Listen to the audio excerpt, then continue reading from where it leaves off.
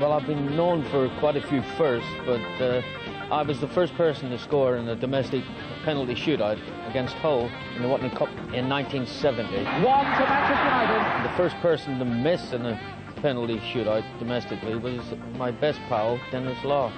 So now you know. He's missed it, McKechnie saves it, that could be a clincher. Cheers, Denis.